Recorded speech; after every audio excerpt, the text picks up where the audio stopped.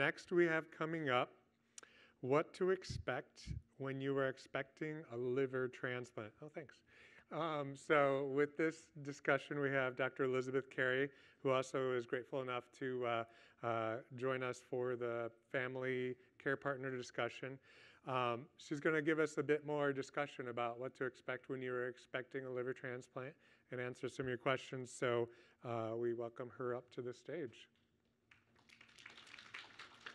And don't forget, if you do have any questions, feel free to put them into the Whova app and tag this specific discussion. Thanks, Dr. Carey. Thank you. Thank you, everybody, for inviting me to speak today. It's really an honor.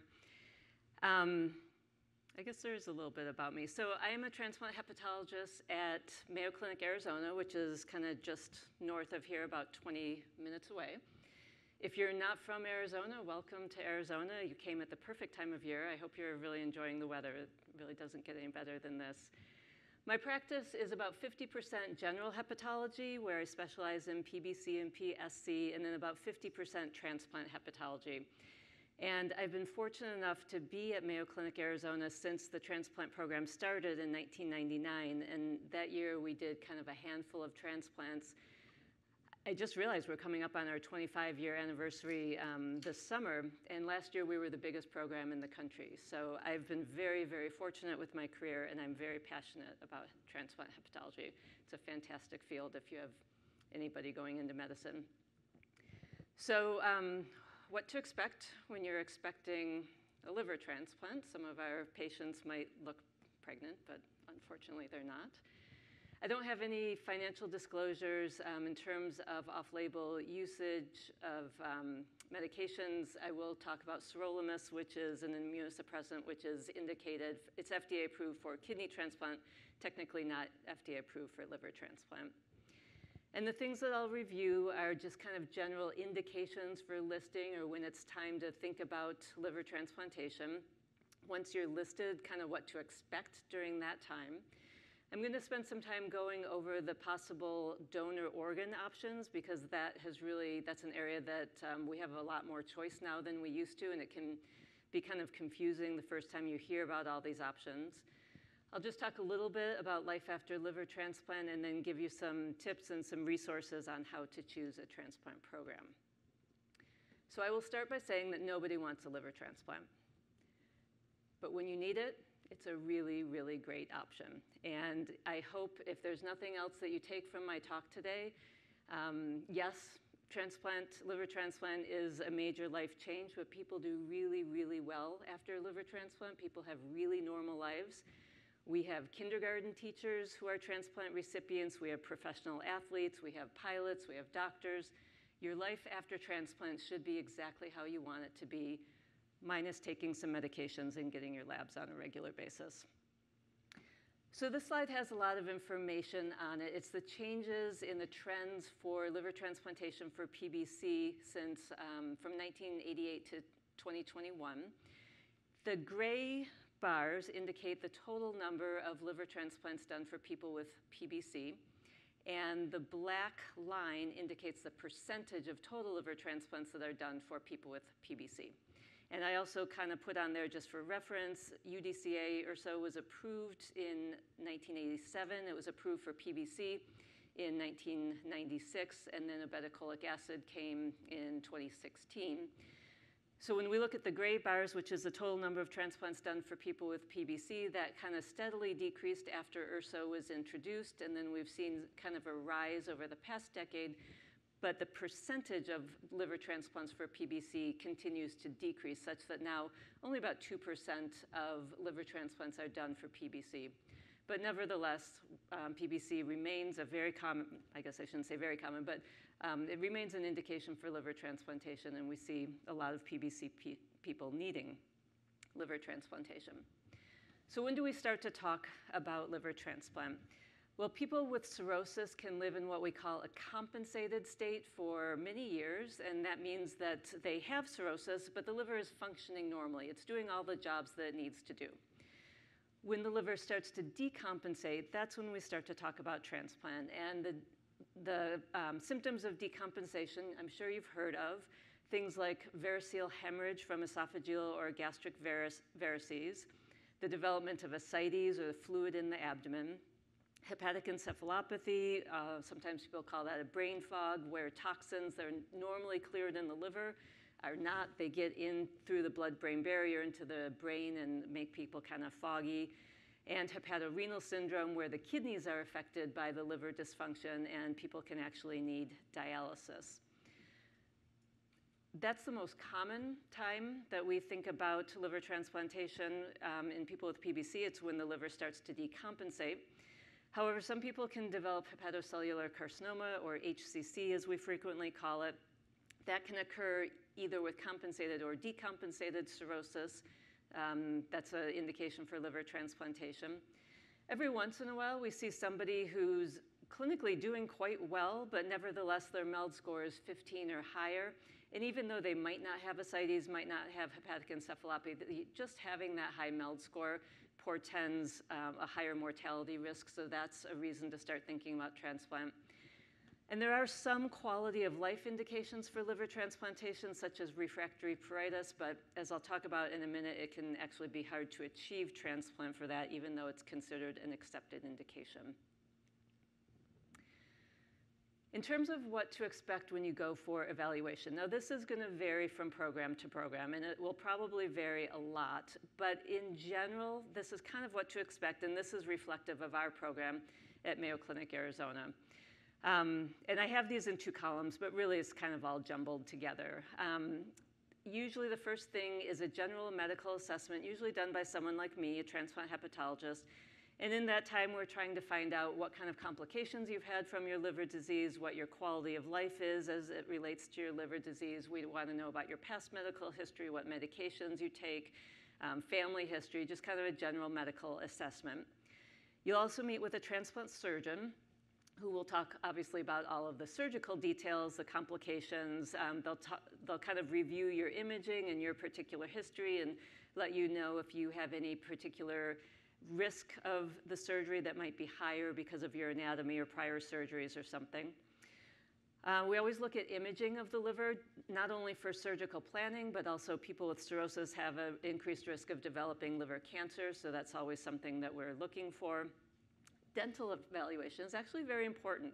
It's a common site of unknown infections, and if those are not addressed before transplant, at the time of transplant, when high-dose immunosuppression is started, those infections can actually turn into very severe systemic infections. Cardiac testing is also super important. A liver transplantation is probably the most physiologically stressful surgery that there is. So people have to have a good heart simply to make it through the surgery. So we're very careful with cardiac testing. We check lung function. Every candidate who's going through evaluation sees an infectious disease doctor because, again, we don't want any undiagnosed infections to rear their ugly heads right after transplant when we're least expecting it. And age-appropriate cancer screening is important. We don't look for every possible cancer, but we make sure that women are up to date on things like mammograms and pap smears, that everybody's up to date on colon cancer screening, those sorts of things. And then the psychosocial evaluation for liver transplant is just as important as the medical evaluation. So all of our people in evaluation see a social worker. People who have any history of any type of substance abuse will see an addictions counselor. Everybody sees a transplant psychiatrist. We have a financial counselor who can help our patients understand kind of what their copays might be, what their insurance is going to cover, pre-transplant, post-transplant. We always make sure patients know what their transplant medications are going to cost after transplant, because sometimes that can be a difficult thing to predict. Everybody sees a nutritionist or a dietitian. In some people, that's a more important assessment than others, but that's a mandatory part of the evaluation. And we don't do this routinely, but it's becoming more and more common for a palliative medicine consultation to be part of the transplant evaluation, not because we're not expecting you to make it, but because there's a lot of data showing that incorporating palliative care into traditional care, cancer care, liver care, actually improves patient outcomes. And so that's something that we are starting to incorporate more and more. And I'd also remind you, the focus is on you as a possible candidate, but this is also your opportunity to evaluate the program. And programs really vary a lot. I know I talked to one gentleman earlier whose wife is listed at 3 different programs, and he can probably tell you that I'm guessing there are probably significant differences between those 3 programs. Every program has a personality, and you want to know that your personality fits with the program's personality. So I will talk a little bit about the philosophy of organ allocation. So when liver transplantation first started, it was all about the wait list. When you went through evaluation, you got put on the wait list, and you sat there until your time was up, and then you got the next organ. And the problem with that is that there were some people who remained very stable, but they marched up the list, and they got transplanted before people who had shorter waiting times and were very, very sick and were dying on the list. So in 1999, the Department of Health and Human Services put out what they called the final rule, stating that patients on the wait list should be rank ordered from the most to the least medically urgent, so a sickest first policy that's irrelevant to waiting time, and that the allocation policy should be based on objective and measurable medical criteria for patients or categories of patients who are medically suitable candidates for transplantation. And so that objective and measurable is also important, because in that previous model where we were really just focused on wait time, it also included very subjective measures like how bad is the ascites and how bad is the hepatic encephalopathy, and that's obviously quite subjective. And so the final rule really gave us directive. This has to be a number. It has to be, the rank order is important. We have to list the sickest people first. And that led to the MELD score, which everyone's familiar with today. This was originally developed at Mayo Clinic in Rochester in 2021 to predict outcomes after the TIPS procedure in people with cholestatic liver disease. And the beauty of the MELD score is, at least the first iteration, and I'll talk about some updates, but the first iteration was 3 variables: the total bilirubin, the creatinine, which is a measure of kidney function, and the INR, which is a measure of clotting function. And those are 3 very simple blood tests. They are very reliable, reproducible. You can get them at any lab in the country, and for the most part, the lab value that you get is reproducible from lab to lab. There's no subjectivity in that, and the MELD score, you punch those 3 variables into an equation, and it spits out the number, which is the MELD score. It ranges from 6 to 40. 6 is a very healthy person with compensated cirrhosis, and 40 is obviously someone with very severe liver disease.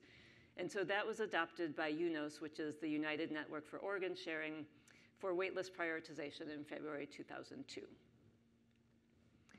And this graph kind of shows us that the MELD score to this day is still the best predictor of waitlist mortality that we have. So as I mentioned, the higher the MELD score, the sicker the person. And we can see here that with a MELD score of 30, 50% of those people will die within 90 days, if that kind of gives you a sense of how sick some of our patients get and how important it is to have a number like the MELD score, which really risk stratifies our patients. Now, since it was introduced in 2002, we have made some modifications based on some gaps that we've observed. The first one was that we noticed that people who had a very low sodium were experiencing higher mortality than other people with the same MELD score.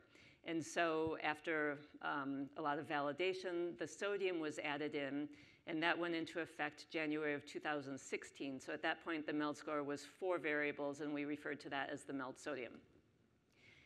Last July, we adopted the MELD 3.0, which again, it addressed some disparities in the transplant process. And now we include gender and albumin. And the reason gender is included is mostly kind of a size reflection, and size and also the kidney function. Kidney function is a little bit different in men and women based on the amount of muscle mass, and the creatinine that we use in the MELD score doesn't always reflect that, so adding in the gender kind of helped to smooth out that gap. So that's what we use today, the MELD 3.0. Now, this, as you know, this reflects the severity of liver dysfunction. But there are some people who are in dire need of liver transplant because they have a high risk of mortality, but not because their liver is not functioning, because they have another comorbid condition. Liver cancer, hepatocellular carcinoma, is the most common of this. So a lot of people with HCC have normally functioning cirrhotic livers, so they're cirrhotic, but they have compensated cirrhosis. So if they were just listed on their MELD score, it would be years and years before they would be transplanted, but they have liver cancer, which is a risk for survival. And so UNOS put into place this system of MELD exception scores. And there's a very discrete list of diagnoses for which, if you have that diagnosis and if you meet certain criteria as specified by UNOS, then you automatically get MELD exception points to kind of put you in the range of mortality risk based on your mortality risk with the people who have that similar mortality risk from hepatic dysfunction. So it's a way to kind of equalize the playing field in terms of mortality risk. For better or worse, quality of life factors are typically not granted MELD exception points. And this is because UNOS and the people who make up the review boards have really strictly focused on mortality risk. And so quality of life factors, and in this disease, pruritus is usually the one that we're talking about, are almost never, in this day and age, awarded MELD exception points. That used to be different, but that has really changed in recent years. So how do we list patients for liver transplantation? There are a few different ways. Status 1 is high priority. These are people who are expected to not live more than 7 days without liver transplant. So these are typically people with acute liver failure, acute decompensation of Wilson's disease, hepatic artery thrombosis after liver transplantation, or primary graft non-function after liver transplant. Typically, people with PBC do not fall into this category. People with PBC usually fall into the standard category, which is the calculated MELD 3.0 score. And so whatever your score is, that's where you end up on the list. As I mentioned in the last slide, we do have certain diseases where MELD exception points are automatically awarded. And then if you don't fit into any of these criteria, but your transplant team still thinks that you have good justification for transplantation, the team can write a narrative and submit it to the National Liver Review Board for appeal, and then they have a panel, and they review the narrative and decide whether or not they think the patient deserves extra MELD points to make them, to get them into a competitive range for liver transplantation. And the review board, their goal is to be very, very fair. And you notice it's a national liver review board. It used to be regional, and there were a lot of regional discrepancies. So now it's a national board. Their goal is to equalize the mortality risk. The flip side of that is that there is no really, it's not taken into consideration at all whether a person has quality of life impairment. One thing to know about liver transplantation is there are really very few absolutes. So we have very few absolute rules. We don't have an age number that's our upper cutoff. We don't have,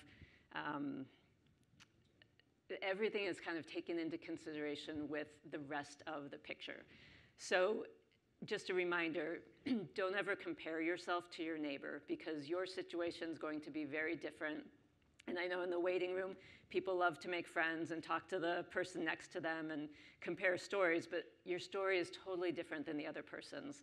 So if they were approved and you weren't, you know, there's a reason for that, or vice versa. Even in this absolute here, absolute column, they're still kind of relative, but active coronary artery disease would be a problem. We can't have somebody having a heart attack on the transplant table. So that's something that would need to be addressed before transplant. Similarly, portopulmonary hypertension is a very severe condition that significantly interferes with survival during the transplant surgery. Uncontrolled infection, as I mentioned earlier, you get a high dose of steroids and immunosuppression immediately after transplant, and if there's an infection that's not under control, that can have a disastrous outcome. Multi-organ failure kind of depends on the situation. If there's a history of cancer that's other than liver cancer, that is often a contraindication to transplant. In general, we like people to be completely cancer-free for at least 2 years before liver transplantation, because similar to infection, if there's some undiagnosed malignancy, if there are some micrometastases that we haven't discovered yet, under immunosuppression, those will really blossom and flourish, and then we haven't really achieved the goal of transplantation. Untreated alcoholism or drug use, a severe uncontrolled mood disorder that might affect compliance, and lack of social support is really, really important. Having a good, we call it caregiver, I've learned the term care partner here, having that is mandatory. I can't tell you strongly enough how important it is, and it's hard to imagine if you haven't seen it, but our people who don't have good care support, some of them die. You can't get through a liver transplant with how sick people are before and the complexity of managing it during the transplant period. You can't get through it without good social support, so that is a mandatory feature. Advanced age is all relative. We are now listing people in their late 70s on our transplant list, so that is changing rapidly. Previous extensive abdominal surgery, that would only be, if we really thought that we could not do a safe transplant surgery because of previous scar tissue. Similarly, people who have significant blood clots within the mesenteric venous system, the veins that go into and out of the liver. Most of the time we can manage those in the operating room, but there are some people, if they've clotted off all the important vessels, we can't do the transplant. We don't have the right vessels to hook up to. And similarly, severe malnutrition or frailty can be a contraindication because people can be too sick or too weak to recover from transplant. So you hear all these terms. You have to go through this transplant evaluation, and then if you've heard anything about transplant, you probably hear about how we take your information to our selection conference and we make this decision about whether you're a candidate or not. And I know those terms sound really scary and they sound very judgmental. And I'd like to assure you, it's really not meant to be that way. It's not a popularity contest. It doesn't matter whether we like you or not. We really just want to make sure that transplant's the right thing for you and that you're going to get through it all okay. So the goal of transplant evaluation from our standpoint is to include you in transplant, not to exclude you. And so these are kind of the goals in summary. We need to ensure that your liver is sick enough to benefit from transplant. For instance, somebody with compensated cirrhosis, yeah, we can swap out the liver, but your liver hasn't really started to deteriorate yet, so we wouldn't actually be helping you in that situation. We need to ensure that the rest of you is healthy enough to withstand liver transplant. As I mentioned, it's a very physiologically stressful surgery, and we want you to do well after transplant. We need to determine if there are any comorbidities that are not barriers to transplant, but just might need to be managed differently after transplant. And we really want to position you for success after transplant. Sometimes that means that people need an extended period of sobriety from alcohol use. Sometimes that means that they need more caregivers. Sometimes it means that they need to gain weight or lose weight, but we want you to do well. That's the whole goal.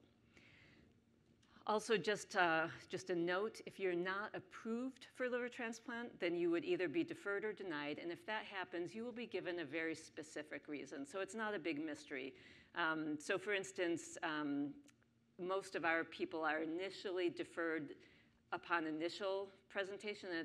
It's only because we don't have all the testing done. So it's usually something like, they're deferred pending the results of their stress test, or they're deferred pending getting a backup caregiver. So if there is a deferral, we will tell you exactly what steps need to happen for you to become a candidate. So once you're approved, then you go on the wait list. And the wait list is managed by UNOS, the United Network of Organ Sharing, and UNET is the specific platform where people are listed for liver transplant. So all the potential recipients, or I guess all the candidates, are listed in UNET, and then all the potential donors are also listed in UNET, and then the program matches potential organs with potential candidates. This, again, it's a national system. The idea is to make transplant as fair and as equitable as possible to all people throughout the country. And it also gives us a really good way to keep track of the data so that we can do data analysis to make changes for the future, which is very important. The transplant is always changing, always progressing, and that basically comes from the data that we gather here. Organs are typically allocated by local organ procurement organizations, which then enter the data into the UNET. While you're waiting for transplant, again, this is going to vary from program to program. So I put the specifics of our program here, but your program might be different. We see people in clinic every 1 to 6 months, kind of depending. For people whose MELD scores are less than 15 and they're not really having any active problems, we might see them every 6 months. For people who are very sick, we might see them every month or even every week. Kind of just depends. We basically always get labs with every visit because we always want the most updated MELD score. Because if your MELD score goes up, then we immediately update that in UNET to kind of bump you up to your appropriate place on the wait list. You'll get periodic imaging, either CT scan, MRI, maybe an ultrasound, and again, the surveillance interval kind of depends on your particular circumstances, but at the minimum every 6 months because we're always doing surveillance for HCC, HCC or liver cancer. And you'll also have appropriate surveillance for esophageal varices with upper endoscopies. We continue routine health screening. So again, just the usual things like making sure diabetes is under control, managing lipids, age-appropriate cancer screening. It's really important to eat well and to exercise while you're waiting for transplant. It's hard for people who are sick and who are fatigued and exhausted, but it's really important. It really will aid in your recovery after transplant. For people who are smoking, we request that they stop smoking. We don't demand it. Some programs demand it. And for some people, there might be random drug screens. We don't do it for everybody. Some programs do it for everybody. And then just to review how often your MELD score has to be updated in UNET, it depends on how sick you are, how high your MELD score is. If you have a MELD score that's 10 or less, it actually only has to be updated once a year. Whereas if you're listed as status 1, it has to be updated once a week. So that chart just kind of gives you an idea, and our transplant coordinators kind of stay on top of that to make sure that you're always in the appropriate place on the wait list. I've mentioned liver cancer a couple of times, so just a quick slide on this. PBC patients develop liver cancer at a rate of about 1 to 2% per year. So it's not super common in this disease, but we see a lot of it in liver transplantation. And the top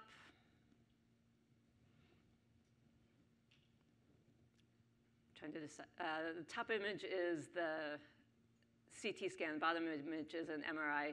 And sorry, it's hard to use the pointer here, but you can see on the left, you can see kind of that bright circular area within the liver. So liver cancers, they enhance during the contrast phase, and so that's why that's kind of bright. But then as the contrast washes out of the liver, then in the next phase of scanning that we call the portal venous phase, that area goes dark. And so you can kind of appreciate that spot that's bright on the left and darker on the right. And liver cancer HCC is typically diagnosed on imaging and not with a biopsy. So most of the time, if we have characteristic features, that's the diagnosis, and we will treat it appropriately. You may hear programs talk about a MELD score of 15 as kind of being a break point as to whether or not you're ready for transplant, or they might say something like your MELD score is under 15, so we're not going to list you now. Some programs I know don't even evaluate people until the MELD score is over 15. And I'm just going to give you some information about where that comes from. It's not a hard and fast rule. Like everything else in liver transplant, everything is relative. There are plenty of people with a MELD score under 15 who we would transplant tomorrow if we had an organ for them. But the data shows, if you look at everybody who's listed for liver transplantation, the MELD score of 15 is kind of a break point. If you have a MELD score under 15, your risk of dying from complications of transplant surgery is higher than your risk of staying on the wait list. Whereas if your MELD score is 15 or over, your risk of dying on the wait list is higher than the risk from transplant. So that's where that number comes from. It is, like I said, not a hard and fast rule. We violate that all the time, but if you hear that, that's the background of it. Let me talk a little bit about donor organ types, because there are a lot of nuances these days. First of all, everybody knows the difference between a living donor and a deceased donor. And within deceased donors, we have donation after brain death and donation after cardiac death. I'll talk about those more. And then I put in quotes here, extended criteria donors. That term, extended criteria, is really kind of controversial. It's a bit of an old term for donors that were felt to be marginal. And I'd say today, we don't think there are marginal organs or extended criteria. They're good organs that we're going to use, or they're organs that we don't think would work. But it's not like we offer people organs that might work or might get you by. So, but you might hear that term, extended criteria donors, and that typically refers to PHS increased risk donors. I'll talk about that more on the next slide. Older donors, organs that are over 70, organs that come with viral hepatitis, or fatty organs. So first, just living donor transplant. If you're not familiar with this, in the donor, what happens, a healthy donor, 2/3 of their liver, the right lobe, is removed and put into the recipient. And so the donor is left with 1/3 of their liver, the left lobe, and the recipient gets 2/3 of the donor's organ. And believe it or not, both organs regenerate to normal size within about 3 or 4 weeks. Living donor transplant is a great option for some people. You can time it. You have control over how long you spend on the wait list versus just kind of waiting endlessly if you're waiting for a deceased organ. And the long-term outcomes between living donor transplant and deceased donor transplant are comparable. So living donor transplants are not necessarily better or worse in terms of outcomes. The downsides of living donor liver transplant, there are downsides to both the donor and the recipient. To the recipient, there is about a 2-fold higher risk of complications regarding biliary tree and the hepatic artery. And this is predominantly because those, the vessels are smaller because they're just coming from a fraction of the liver rather than the whole liver. And these are typically manageable complications, but they do happen more commonly in living donor transplantation. Also, a lot of people are eager to be a living donor, but in liver transplantation, only about 20% of people who come forward actually can be donors for various reasons. And oftentimes it's something completely unpredictable, like their bile ducts are just not anatomically in a way that will match up with the recipient's bile ducts. So most people who want to be donors will not actually be able to. For the donor, there's a significant time away from their normal life. They may miss out on work, which may have financial implications for them. It's possible that they could have a complication. There are sacrifices that the donor makes that are not necessarily compensated by our society in our current model. And unfortunately, there is a risk for donor death or donor need for liver transplant. This is very small. It's 0.1 to 0.2%, but it's not zero. And if you've ever been in the situation of seeing a serious complication in a healthy living donor, it is very, very sobering. Our recipients are sick, they need transplant. Our donors are healthy people. So that's always something to be taken seriously. It's a major surgery for the donor. So living donor transplant, like I said, it has a role. It's a great option for many people, but it probably is never going to be the mainstay of liver transplantation. And we can see this in that chart. Even though the top line represents the total number of deceased donor transplants that have been done each year, and you can see that goes up every year. But the bottom line, the green line, reflects the number of living donor transplants done, and that's been fairly flat.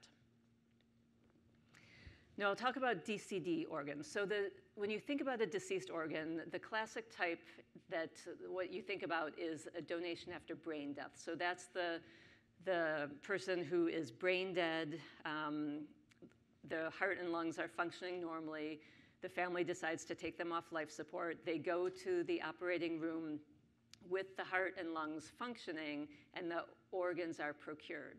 And so those organs, so this is a classical deceased donation, those organs have a very, very short period of ischemic time when they're not getting the regular blood perfusion, and that's a controlled window. Donation after cardiac death is when the donor dies, and then we harvest the organs. And the problem with this is then there is a longer ischemic time before the organ gets on ice or gets on the pump, and that can be damaging to the organ and specifically to the bile ducts. The way this works, if you're interested, is the donor hospital anticipates this death, and so they call in the transplant team. The transplant team stays out of the way. They have nothing to do with the donor until the donor hospital gives them permission. The person has to die, death is declared, and then each hospital has a mandatory waiting period. It's usually in the ballpark of 5 minutes, so they wait 5 minutes after death is declared, and then they have a final declaration of death, and then the organ procurement team can come in and harvest the organs. As I mentioned, the increase in warm ischemia time increases the risk of biliary injury, which I'll give you a little more information on. But DCD, the use of DCD organs is going up significantly. You can tell over the last decade we used twice as many as we used to. And in our program, almost 50% of the organs we used are DCD. So this is the Achilles heel of DCD transplants is cholangiopathy. Cholangio refers to the biliary tree. And the ischemia that happens during the time out of the body. The biliary ducts are very sensitive to lack of oxygen, and so they can have some damage. Now, about 15% of DCD recipients will develop this syndrome, the DCD cholangiopathy, and of those 15%, a third of them have DCD cholangiopathy, but it's not clinically significant, so it doesn't really cause them any problems. About a third of them do have clinically significant problems. They get jaundice, they develop biliary strictures, but these are manageable. We do endoscopic interventions, and we can kind of get them through that. And a third require retransplantation. So you're probably wondering, if the transplant team tells me I have an option when I'm offered an organ, why on earth would I accept a DCD organ? And there's really good data to show you're better off accepting the first organ that comes to you, that's offered to you. So this slide shows with DCD offers in particular, there's a significant survival advantage for people who accept the DCD organ versus those who pass on it and wait for a quote unquote better offer. And when we look at long-term survival of DCD grafts versus donation after brain death grafts, there's no difference in the long term. The next topic is we call these the PHS risk criteria. It's the Public Health Service risk criteria organs. So these are organs from donors who are known to have an increased risk of HIV, HBV, or HCV based on known factors either at the time of death or from their history. And when we bring this up in the clinic, I usually get a face like this because it sounds horrible and it sounds terrifying. And I would encourage you to take a deep breath and, again, have an open mind because these often are excellent, excellent organs. First of all, we test for all these things. We test for HIV, for HBV, and HCV. So the only way one of these organs could transmit the virus is if they're in this very, very few-day window of having acquired the virus before testing positive for it. So it's like a 1 in a million chance that these donors could actually transmit one of these infections. These organs often come from young people. Even if an organ comes, for instance, with hepatitis B or hepatitis C that's unrelated to organ function, the organ function is perfect, and we biopsy these organs ahead of time so that we know, especially with hepatitis C, we know there's no fibrosis in the organs. And keep in mind, too, hepatitis C these days is curable. Hepatitis B is suppressible, and HIV is suppressible. So I know if I were looking at dying from liver disease versus maybe having to be on an extra medication for the rest of my life to suppress hepatitis B or HIV, I know that I would go the route of taking the organ. I skipped. Is it possible to? Backwards. The button below, the red button. Yeah, yeah. So this is the same concept as the DCD organs. So there's very good data that shows that people who take the first organ that's offered to them have better survival than people who pass up on an organ and kind of hope for a quote-unquote better organ. And on the right, the graph shows that the higher the MELD score, the more significant that survival difference is. Older donor organs. So these are organs that are greater than 70 years old. Similarly, these survival graphs show that the donor organs work just as well as younger organs. So again, no need to be concerned. I'll talk about donors with known viral hepatitis, and these fall into a few categories. The most common is what we call hepatitis B core antibody organs. So these are organs from somebody who had hepatitis B at some point in their life. That's why they have the core antibody, but they cleared the virus. And so they are not normally infectious, except that the hepatitis B virus lives in the liver. So when you move the liver from one place to another, there is a low risk of the virus recurring in the recipient. And so when we use these organs, and we've used these for decades, we automatically give an antiviral medication, and as long as the recipient stays on that, there's never a problem of hepatitis B recurrence. And this is really considered standard of care using these organs. An organ with hepatitis B surface antigen positivity, those people are infectious, and typically those organs would only be used in a recipient who already has hepatitis B. Hepatitis C, if somebody has had hepatitis C, they will remain antibody positive forever. So the difference in whether they're infectious or not is whether the virus, the RNA, is detectable.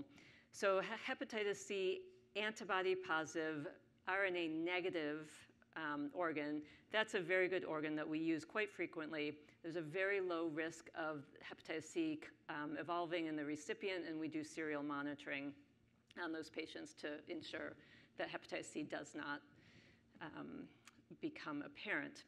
Now, a lot of what we're doing, this is not standard of care in the country yet, but we're using organs with hepatitis C viremia. And these are going into all recipients, whether or not they're hepatitis C positive. And the reason for this is, again, these are often young organs, good organs, and rather than have them end up in a bucket, they go to a recipient, and immediately at the time of transplant, we order the hepatitis C antiviral medications. As soon as we get them, we start them. In our program, we do a 3-month regimen of 1 pill a day that has virtually no side effects, and we have a 100% rate of clearing the virus. We've done hundreds of these. So again, it might sound scary to hear about organs coming with an infectious disease, but we really take a lot of precautions, and we wouldn't offer you an organ if we didn't think it was ultimately in your best interest. Fatty grafts are grafts that can be problematic, not so much in the long term, but at the time of surgery. If there's a graft with a lot of fat in it, at the time of reperfusion of the new liver, there can be a lot of hemodynamic instability, which can create a very rocky operating period. Our anesthesiologists know this, they anticipate this, but it can be very significant. And so if we get an offer of an organ that has a lot of fat, we might use somebody with a lower MELD score who's a little bit healthier, who's going to do better through a rocky surgery than somebody who's very, very sick. So the reality of liver transplant in the United States in 2021, over 2,200 patients died on the wait list, or they were removed because they were too sick for transplant. So it's almost 20% of the wait list. Of those, 84% had received at least one organ offer. And most of the time, these were potential recipients declining because they were worried about the quality of the organ. And so our message to you is really waiting for a quote-unquote better organ is probably not in your best interest. And keep in mind, sorry, I keep doing that. The transplant center wants you to do well, and so we are not going to offer you an organ if we don't think it's going to be a good match for you. You may have heard about the pump. This has been in the news lately, so this is very, very exciting. This is the first time in liver transplantation that we can put an organ on this pump, and it gets normal oxygenated blood perfused through it in a way to mimic normal human physiology. And this is going to revolutionize liver transplantation. It shortens the ischemia time significantly, and it also gives transplant centers more time to arrange the transplant and such. So that's something, if you haven't heard of, you're going to hear more of it. Our center was one of the first to really use this a lot, and these are data that we published. So we found that in the patients that we used the pump, there was a significantly lower risk of early allograft dysfunction, significantly less time in the OR by 30 minutes, which is significant, fewer transfusions both intraoperatively and throughout the whole hospital stay. So this is a very exciting development that we'll be hearing more and more of. Just briefly, at our program, our median hospital stay is about 6 days. What we typically do is we follow people in clinic about twice a week for the first 3 to 4 weeks after transplant. Again, it totally depends on the individual. But after a month, most people are ready to be discharged from a transplant clinic, and then at that point, they get labs once a week, which we follow remotely. And we see them at 4 months and then a year after. Like I said, people go on to have really normal lives. I'm out of time, so I will try to be quick with some of these. Actually, maybe I'll just skip the immunosuppression. I'm happy to talk about immunosuppression afterwards if anybody wants to hear about it. Rejection, I'll give you one message, which is that acute cellular rejection is very treatable in liver transplantation. We very rarely lose grafts or lose patients to rejection. So I always tell patients, rejection is my job. Let me worry about it. I'll see it before you'll feel it. And as long as you're getting your labs, we'll get on top of it in time and treat it. The postoperative complications in the first month, they tend to be surgical complications, complications similar to general surgery, or very rarely we have primary graft non-function, hepatic artery thrombosis, or bile leak. In the first year, that's the highest risk of opportunistic infections. CMV is the most common. We also see some other complications. We can always see rejection at any point. We can see biliary strictures. For people who are transplanted with cancer, like liver cancer, if it's going to recur, it tends to within the first 2 years, and incisional hernias. And then in the long term, it's actually not problems with the graft that we see. It's problems related to having had liver disease before and complications from long-term immunosuppression. So things like chronic kidney disease, which can be progressive, de novo cancer, especially skin cancers, are very common in people after transplantation. Metabolic syndrome, diabetes, being overweight, hyperlipidemia, common problems after liver transplantation, and recurrent disease we can see sometime. Again, I will skip some of these. And I will just briefly tell you, there's a lot of publicly available information that you all have access to. And in my experience, PBC patients are some of the most educated patients with liver disease. So you guys are I'm sure you're probably already looking at all of this, but the SRTR, the Scientific Registry of Transplant Recipients, this gives tons of program information. And this is just a quick screenshot that I took. I pulled the 3 transplant programs in Phoenix, and 5 bars is good, 1 bar is bad. It gives you the number of organ transplants done in the past year. It gives you a sense of survival on the wait list. The middle column is the odds of getting a deceased donor transplant faster and the 1-year survival. You can compare programs like this. You can look at program-specific information. For instance, this is my center. So at our center, almost 40% of people on the wait list are transplanted within 30 days, compared to 22% nationally. You can look at characteristics of people on the wait list. You can look at demographics, age, gender, race. They have just a ton of information, and it's available to everybody. You can look at mortality rates. Because all the candidate information is entered into the SRTR, They calculate what they expect each program to have in terms of their waitlist mortality, in terms of their transplant outcomes, and then they compare your results with the expected. And so, for instance, our expected rate for 100 person years is something like 65, and we did 235 that year, something like that. So you can get a lot of information. It's all publicly available. I get asked a lot how to avoid a liver transplant. I recommend establishing care with a good hepatologist. It doesn't have to be at a transplant center, but oftentimes that's where you'll find hepatologists who are most interested in research. Take your medications as prescribed. Avoid alcohol. Alcohol did not cause your problem, but you don't want it to exacerbate your liver disease. Similarly, maintaining optimal weight and controlling things like diabetes, hypertension, and hyperlipidemia will definitely help your liver. And up to 4 cups of coffee today decreases the risk of liver cancer. Finally, transplant is a team sport. We have so many people involved with our transplant program, and they're all important. So you might see some of us, like the hepatologist, you might see us a lot. You might never see the anesthesiologist, or maybe only for 5 minutes, but everybody in this circle is a very important part of your care.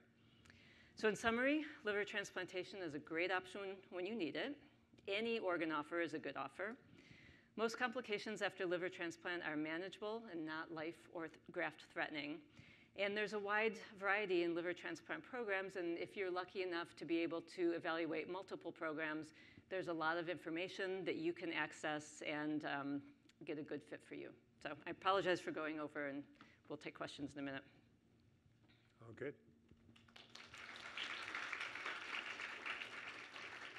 Thank you, Dr. Carey. Yeah, hang out a couple of minutes. I think we have a few questions now, and then we'll take a little break as well. So this is interesting, I think, your discussion going through a lot of the different aspects of it. But it looks like as well, there's a lot of competition in the transplant marketplace. It's not like shopping car insurance, right? Like, what's the best way you mentioned kind of a personality of a transplant center, those kind of things. I mean, as someone that will be eventually or in the future looking at this, what's the best way to kind of, gut check? Yeah, it really depends on your individual circumstances. If you're a family whose entire family, say, lives in the Phoenix area, you don't have any family in the rest of the country, you don't feel like you have a lot of money to spend traveling all over the country, staying locally might be the best option for you. Some people have resources to go to different areas of the country. They have financial resources to be able to fly to different programs. They might have relatives in different areas. So it kind of depends on where you are in your stage of life. Some people have kids at home and don't want to leave their kids for a few months. Some people might not, and they're willing to relocate to a transplant program for a few months. So it's really individual. Okay, great. And Leslie, I think you have a question someone wrote up. Yeah, someone has an interesting question about, we've seen in the press recently about animal to human organ transplants. Is there anything on the horizon concerning possible animal liver transplant? Not for liver. It's an excellent question, and we ask that all the time. But no, not someday. I do think it'll happen someday, but not in the near future. Mm-hmm. We have one more. Are liver transplants gender specific? They are not. So in liver transplant, we match blood type and size and kind of risk factors. For instance, like a very, very fatty graft, we probably wouldn't give to a very, very sick recipient. But no, we don't match nearly as many factors in liver transplant as in other solid organ transplants. Cool. Okay. So let's thank you, Dr. Carey. Appreciate your conversation.